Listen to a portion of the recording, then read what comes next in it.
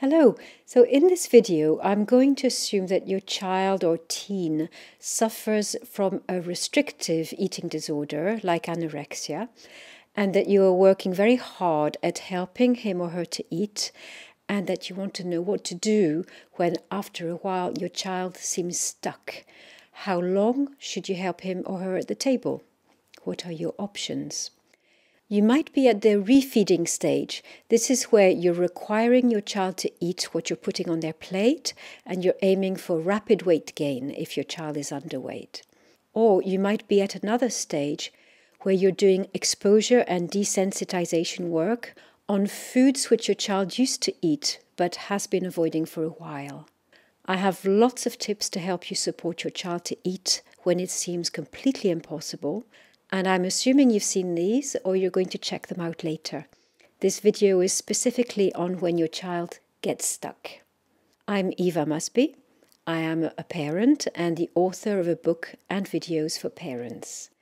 If you haven't yet come across concepts like refeeding and exposure to fear foods, and if you'd like to learn more about family-based treatment and the role of parents, check out some of my other videos, my book or website. So follow the links. Right, so let's get going.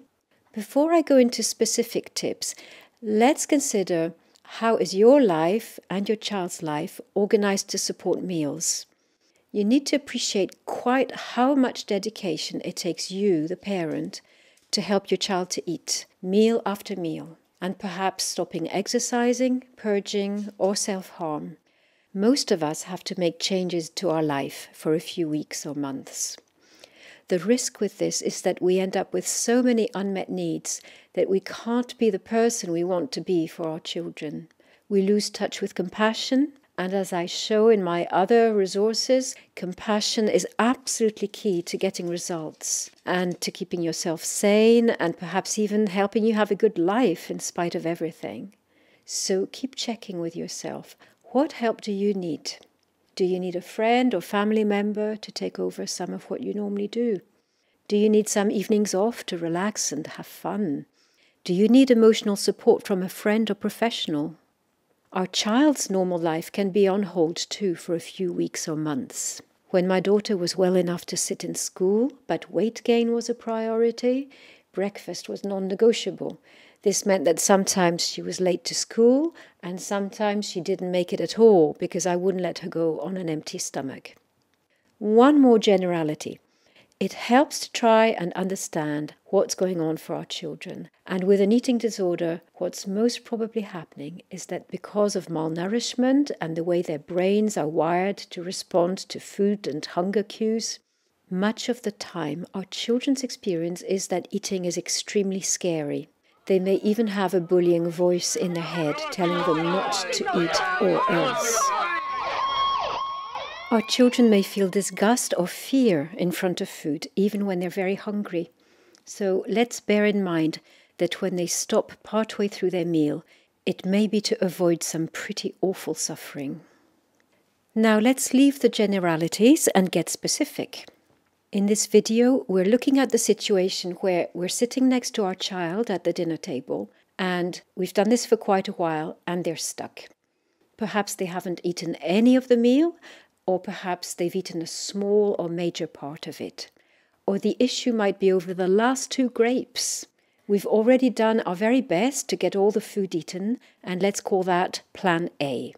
Eating disorders being what they are, it's pretty normal for Plan A to fail some of the time. It could even be a good sign. It could show you're doing a great job of working on rapid weight gain or on tackling fear foods. So you need a Plan B. There is not a single Plan B. There is no magic, no right or wrong way, and there's no research to tell us how to deal with an unfinished meal. This means that what worked for other families or what works in a treatment center may not serve your family very well, and vice versa. And what works for you this week may not be the best approach in a month's time. What's on your Plan B at any time depends on what matters to you at this moment, and there may be several factors in play. It might be that it's the calories and nutritional content of the food that matter because of the state of your child's health. So then you might act differently if your child has stalled on a whole plate full of pasta compared to if he or she is not eating the last 2 grapes of a good-sized meal. Now, perhaps what matters right now in your situation is being consistent and that you don't create an unhelpful precedent, because you need to support your child meal after meal after meal. The last 2 grapes might matter because they're a way for you to show that you mean business. And you might also take into account your own resources. Are you still able to support your child in a productive way? Or are you about to explode with anger and blame or break down into tears? Let's see what Plan B might look like in practice. If your main concern is medical safety and calories, you'll try and get your child to eat for as long as seems reasonable. Then you'll signal the end of the meal and you might insist on rest. You might cancel activities that stretch your child's limited, precious resources, or you'll take your child to hospital. Your child may jump to the conclusion that you're angry and that you want to punish him or her, so be clear about the safety aspect. Another option, which doesn't work for everyone, is your child may manage an energy drink to make up for lost calories. Now that's just the missing calories. I know a treatment centre where they provide an energy drink equivalent to the whole meal, even if the person has managed part of the meal. So if you do this, be aware you're moving into a carrot and stick approach. Another option you can use if your child is usually fine eating something different. You'll need to see if swapping one food for another works for you, or if it creates extra bargaining and anxiety. Another option is you'll add the missing calories to the next meal, and you'll learn from experience if it's helpful to tell your child you're doing this or not. And another option is you could give both of you a break, after which you will call your child back to the table to continue with the meal. If your child is not used to eating and his or her tummy is sore, you could use the break to make a hot water bottle. Now, as we saw, your plan B might be about establishing that you are in charge. You're determined and you're not going to be bullied.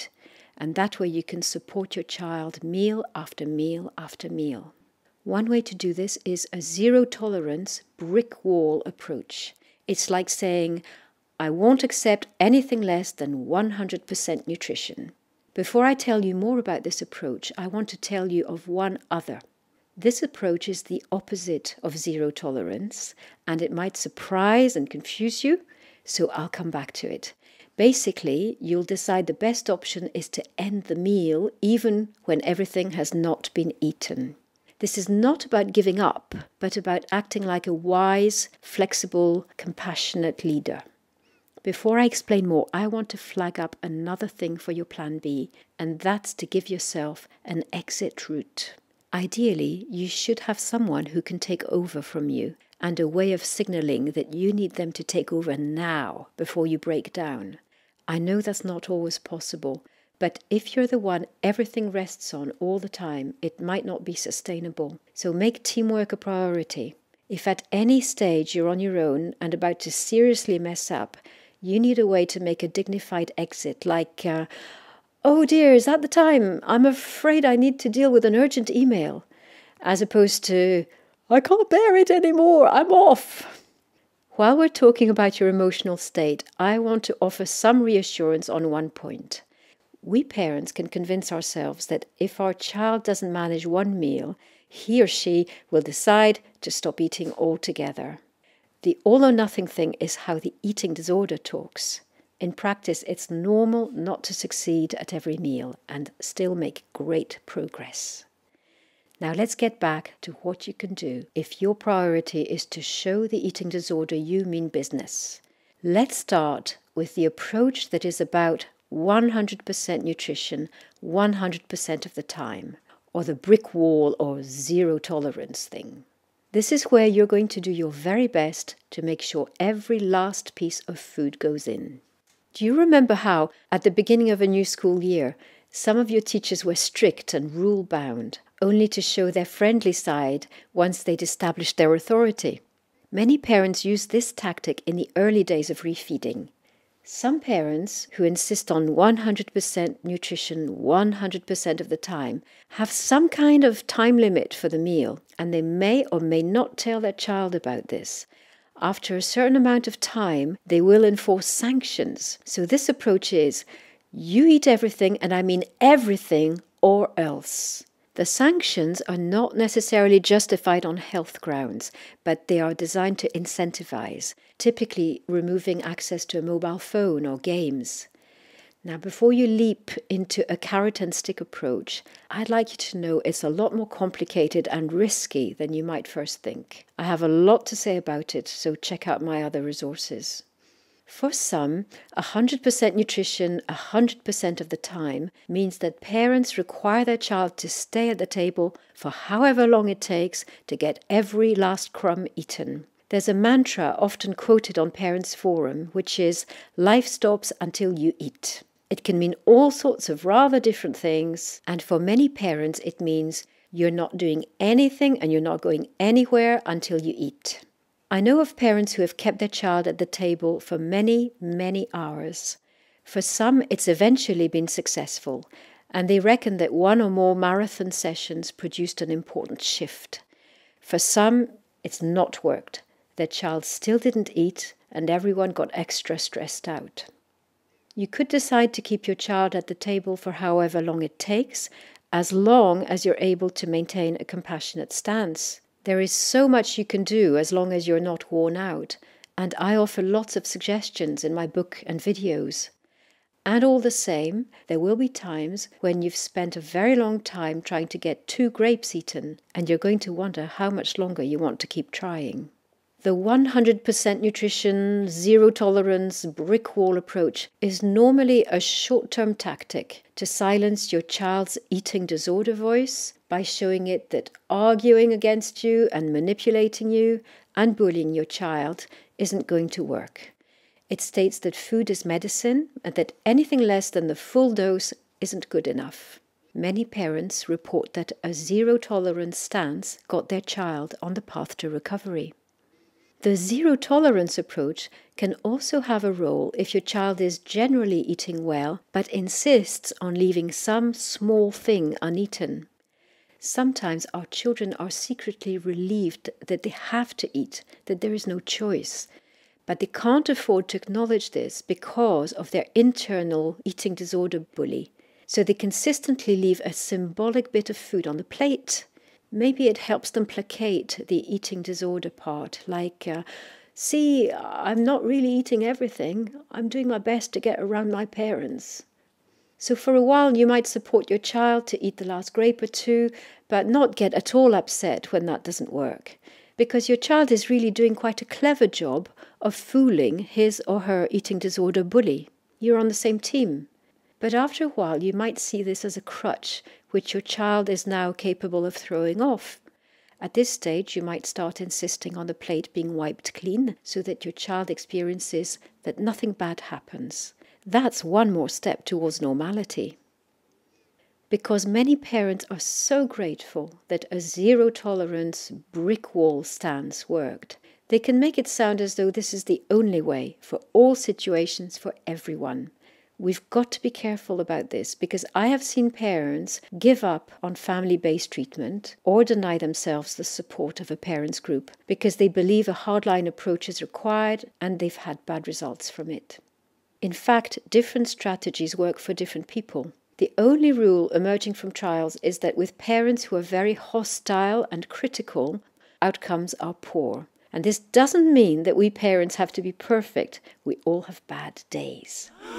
Family-based treatment doesn't dictate how we feed our children, as long as we show unconditional acceptance of our children. That means we try not to judge them, whatever their behavior.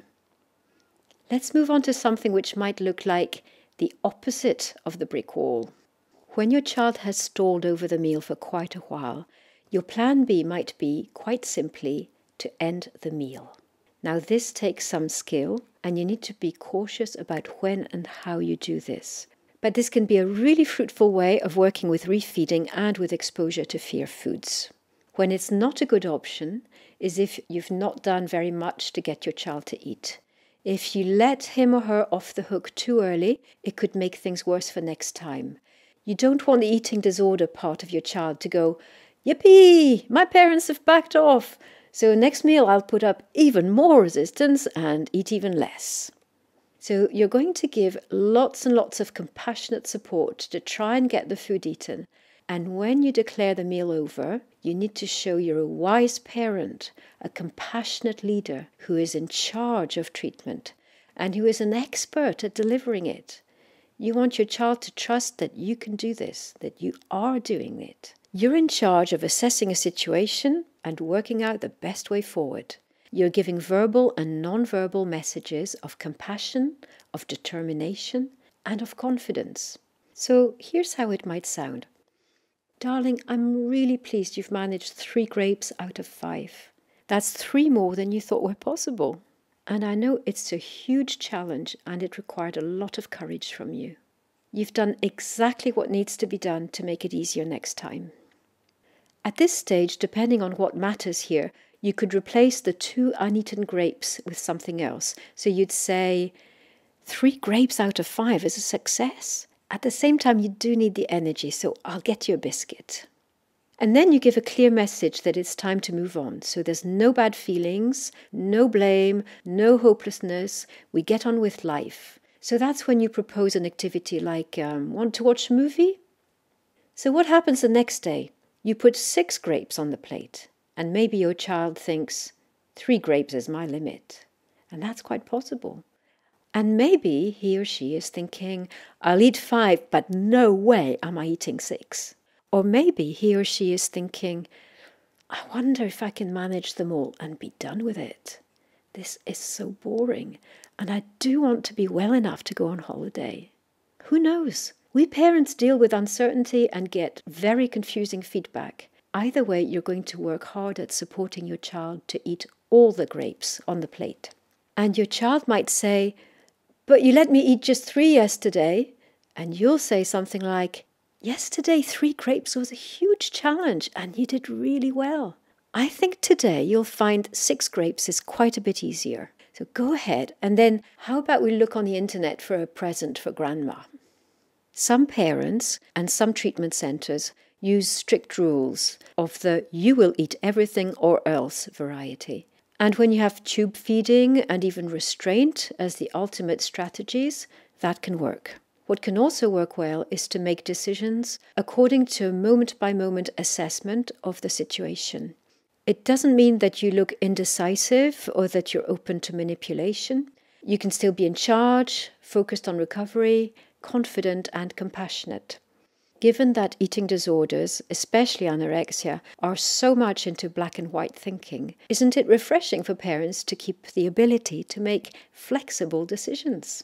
You might have been on the receiving end of this stance when you were in school and you had teachers who could get the best out of you because they inspired respect and trust, not because they enforced strict rules. So sometimes you will keep your child at the table to get 100% of the food eaten, and sometimes you will present alternative foods, and sometimes you will cancel an activity that would take up too many of your child's resources, and sometimes you will signal the end of the meal in an I'm a wise and caring parent type of way.